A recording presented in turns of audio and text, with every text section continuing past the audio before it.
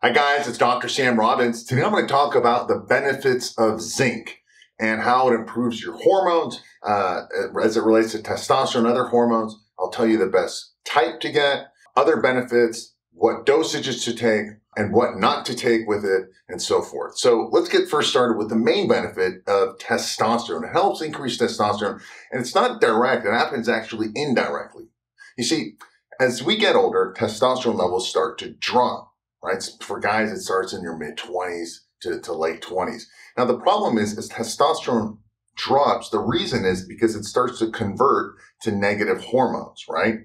One of the first hormones that it converts to more and more is DHT, which is dihydrotestosterone.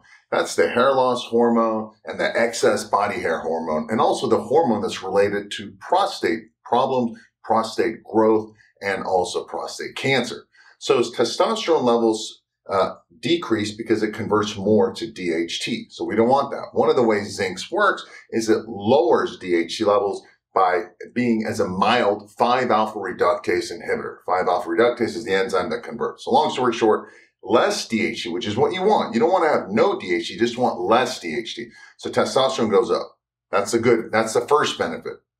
The other problem as we get older is that we start to convert more to estrogen, one of the female hormones. Now, estrogen leads to man boobs, gynecomastia. Estrogen also leads to, being moodiness, fatigue. Also, estrogen decreases testosterone levels. Estrogen also happens two reasons. First of all, the more fat you have, the more estrogen your body produces directly from the fat cell.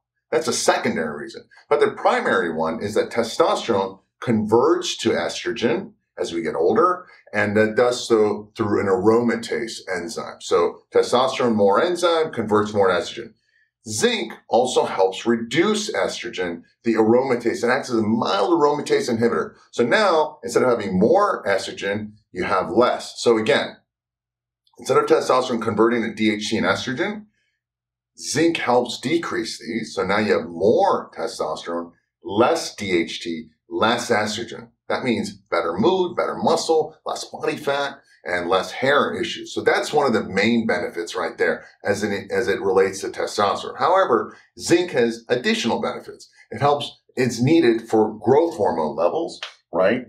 And it's also, and growth hormone, just to let you know, it helps burn fat, helps, build muscle and so forth. And it's very anti-aging. The other benefit is it's required for higher levels of T3, thyroid. How does it work? It helps convert more T4 into T3 through the 5-deoxygenase enzyme, which is what you want. More T3 means leaner. You burn more fat. So those are the main hormonal benefits: the testosterone, the DHT, the estrogen, GH, and T3. There's additional benefits. Those are the main ones. It's also very good for fertility and sperm mobility. And zinc is also known for improving your immune system. So that's a lot of benefits right there, which I like, which is why I tell almost everyone to pretty much take zinc. It's very deficient in most people's diets, and it's also I believe, to be an essential mineral. Now, let's talk about where you get zinc as far as food. The two best places is through oysters, which I don't like, which I'm not a fan of. If you do like them, do so, you got to eat them daily, all right? The other type of food is grass-fed, free-range beef, and also what I consider better than beef is bison, okay? So grass-fed bison, very good, and also oysters. Those are the top ones. There's a lot of other foods that have zinc, but again, you have to take so much more food.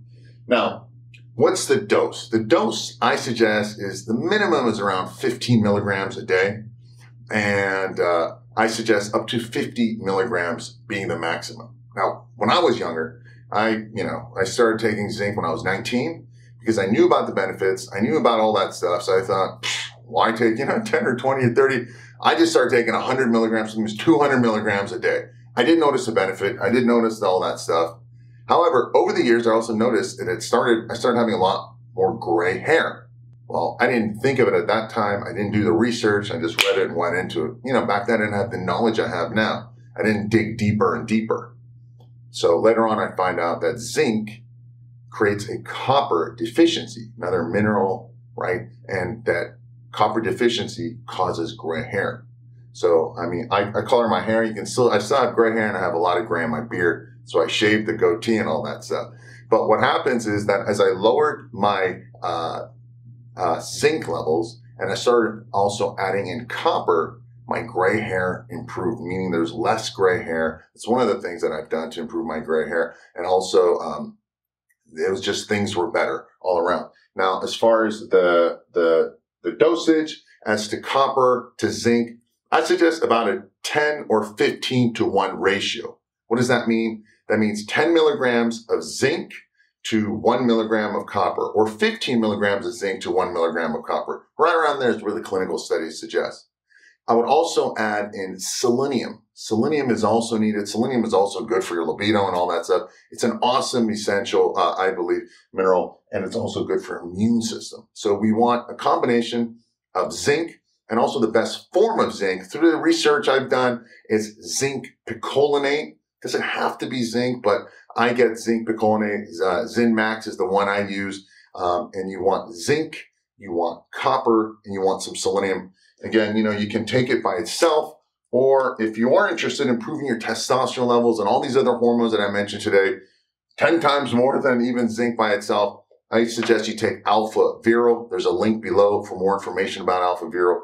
It contains the exact dose of the zinc, the copper, and the selenium. Of course, it's got also vitamin D3, which is also good for improving testosterone levels, and lots of awesome herbs and minerals and all these other things in there. Again, more information about that. Comes with a 1-year guarantee. Doesn't work, you get a full money back plus an additional $100 cash back. This is the one I take. So right now I want to recoup the benefit to zinc. Improves testosterone levels by inhibiting or lowering DHT, the hair loss hormone, dihydrotestosterone, and estrogen. Estradiol levels come down. That's the female hormone. So those are the two main benefits. These two come down. Testosterone levels go up. Improves GH levels as well. Improves thyroid levels. So right here, you get to look better, you feel better, you have more muscle, right? Better sex drive, and you get younger looking. So the other benefit is, again, fertility and sperm mobility, helps boost your immune system. The best foods is oyster and grass-fed beef. The ideal dose is between around, I suggest 15 to 50 milligrams a day. The ratio, you should also be taking it with copper as well as selenium. The correct dose or ratio is about a 15 to 1 or 10 to 1 ratio of zinc to copper, 10 milligrams of copper, 10 milligrams of zinc and 1 milligram of copper. You can take it by itself, or you can take it all in AlphaViril. It's got it all. Again, more information, details below. Don't take too much because it can accelerate gray hair and it creates an imbalance. So there you have it. Zinc is awesome. Take it, utilize it daily. If you can't get it from the foods, which most of us can't, you can either take it by itself or take it with AlphaViril. It's already in there with additional herbs that help and boost your testosterone level. As always, if you aren't subscribed, please do so. Click that bell icon so you'll be notified for similar videos. As always, thanks for watching and have a happy and healthy day.